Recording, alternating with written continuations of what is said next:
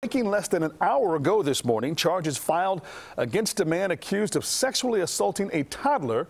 CBS 2's Mugo Odigwe is live at the Layton Criminal Court building where the suspect is expected in bond court today. Mugo. Good morning, Ryan. Police say they arrested Christopher Puente yesterday morning for criminal trespassing, but at some point they realized he was the same man in their surveillance photo in the sexual assault case of a 3-year-old girl. This is a mugshot of Puente. He's been charged with one felony count of predatory criminal sexual assault of a victim younger than 13 and a misdemeanor count of criminal trespass.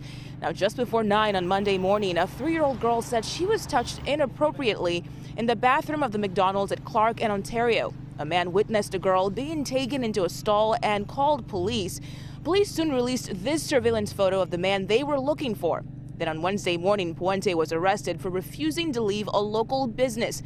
Officers soon connected him to the sexual assault case. Now we know Puente will be in court later this afternoon. We're live at 26 in Cal. Mugo Odigwe, CBS 2 News.